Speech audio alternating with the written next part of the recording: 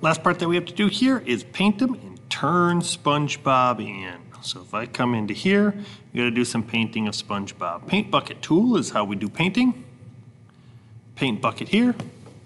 And that brings up our materials tab. There's browsing materials and there's materials already in the model. So if I don't see what I'm looking for here, I'm gonna come over to here to browse materials. And I wanna look for colors. Right now I'm just doing colors. There's all kinds of materials in here. But I'm gonna pick a nice yellow for SpongeBob and I'm going to paint SpongeBob.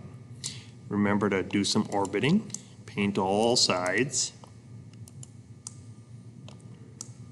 and we'll catch SpongeBob's famous nose here and take care of that. I'm gonna slide down, I'm gonna get some black for SpongeBob's pupils. Boom, and boom.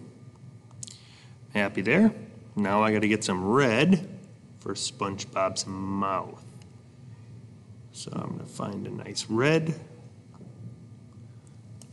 Let's go that color. Tip up to get the bottom by these teeth here. All right, anytime we turn something in, we wanna make sure that I can see all the dimensions and we're all painted up. So we are gonna go close that. Close our material panel.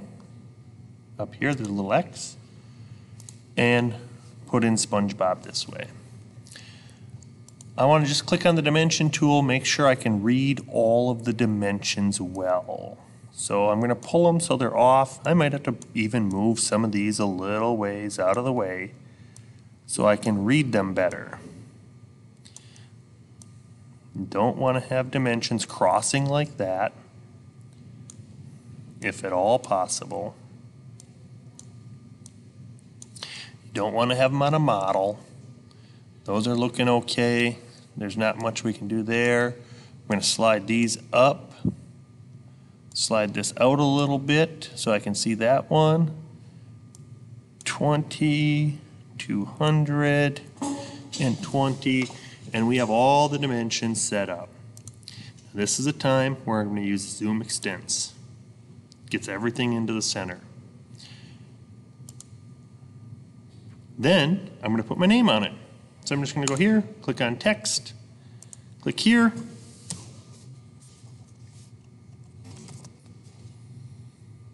Type my name, power 1, 2, whatever it is.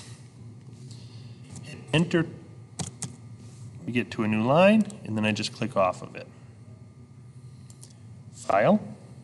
Oh, put a save to make sure we save it. And to turn it in, we have to turn it into a picture. So we're going to go export PNG. It's going to ask us how big to make it. So I'm going to try to shrink this in a little bit. So let's try 900.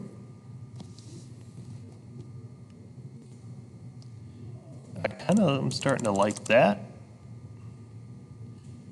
It's shrinking down. I like the height, I just don't like the width right now. Let's try to go to 500.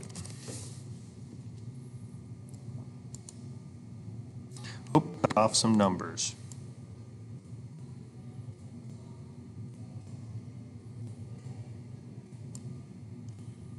Almost there. And you look at, my name is still on there. I can still see my name. Some numbers are crowded, but I can see most of it. And I'm going to click transparent background. Export as PNG. And if I take a look, it says PNG down here. So if I go into Schoology, I'm going to hit submit right here on this SpongeBob and Sketchup. Hit submit, and I can drag that PNG into it, or I can go find that PNG. And you are all done, and you've completed your first